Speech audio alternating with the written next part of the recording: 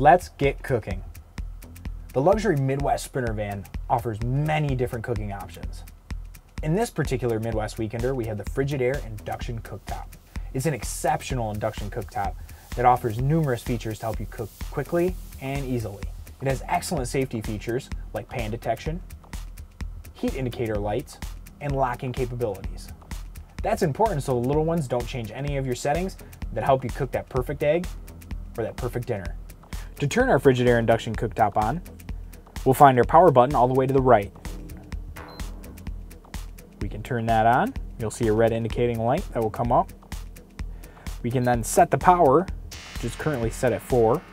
We can turn that down if we like, or we can turn that up. Now, because it has pan detection, you'll notice that it actually shut off on us. It's important when we start operating these settings that we do have our pan on there. So again, we'll turn it on. We'll go to the set power. And you hear it working already.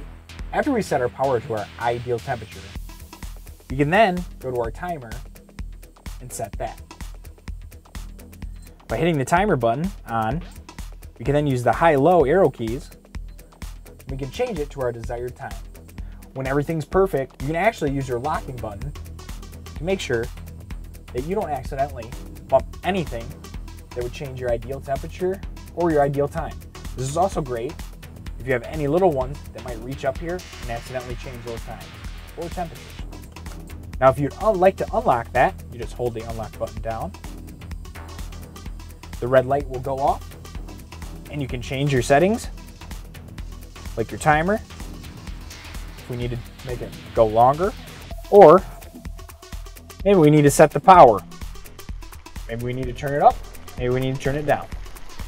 And it gets hot very quickly, and it will cook very fast. So make sure that you keep an eye on it, especially if you're not used to it in induction cooktop. That's how we operate our Frigidaire Induction Cooktop.